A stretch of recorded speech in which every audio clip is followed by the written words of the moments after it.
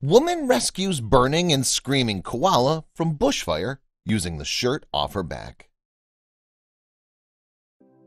Raging wildfires are devastating southeastern Australia. In New South Wales, over 300 homes have been destroyed and multiple people have died as a result of the fires. More than 1,300 firefighters are working tirelessly to control the fires, and they've saved thousands of homes so far. But it's not only human lives that are being affected by the catastrophic fires. The wildlife is suffering terrible losses as the bush burns. Before we begin, make sure to smash that like button, subscribe to our channel, and click the notification bell for more amazing videos. Over 350 koalas have already perished, and the number is expecting to rise. In a recent video, a badly burned koala is shown being saved from the flames by a woman. The poor koala is deeply distressed and can be heard screaming over and over again. The video is hard to watch.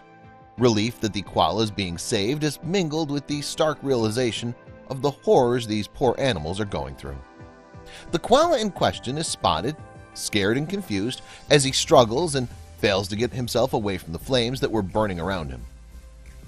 The poor koala was so disoriented that he couldn't figure out how to get himself to safety and instead headed further into the burning woods.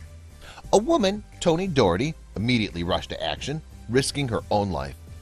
She ripped the shirt off her own back and used it to pick him up and get him away from the flames.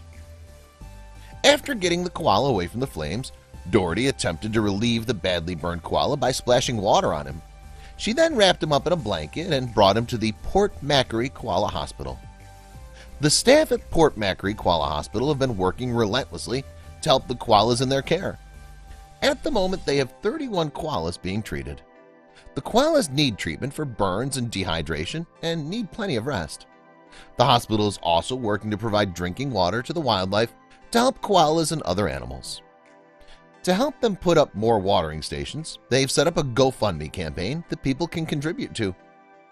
The Koala Hospital has revealed on their Facebook that the koala Doherty saved has been nicknamed Lewis after Doherty's grandchild. Lewis is now being taken care of by the skilled staff at the Koala Hospital. Please share this story with your friends and family.